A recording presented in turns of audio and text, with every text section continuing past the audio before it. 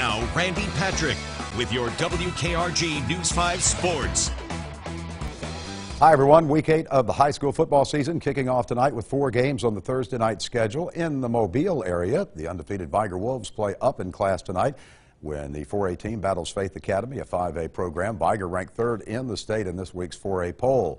What's that buzz? It's time for our Mascot of the Week, and the buzz is coming from Baker High School. JBT Powers mascot JB the Coyote getting together with the Baker Hornet this week that goes by the name of Buzz. What else? Buzz enjoying cheering this year as the Hornets have a lot to cheer about.